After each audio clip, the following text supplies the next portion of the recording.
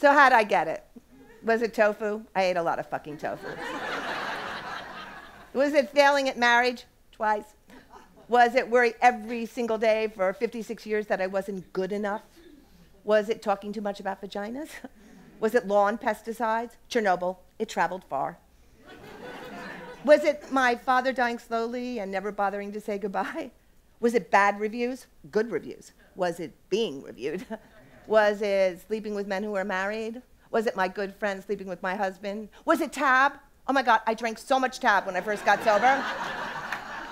Was it Shirley Temple's? Do you remember those red dye #2 cherries on top of the pretend cocktail ordered for me by the handsome, charming, sophisticated, alcoholic country club father?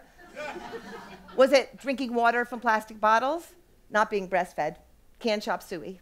TV dinners? Turquoise popsicles? Was it that I didn't cry enough or cry too much? Was it too many boundaries? Not enough walls? Did I get this from my family? Was it already decided? Honestly, I waited too long.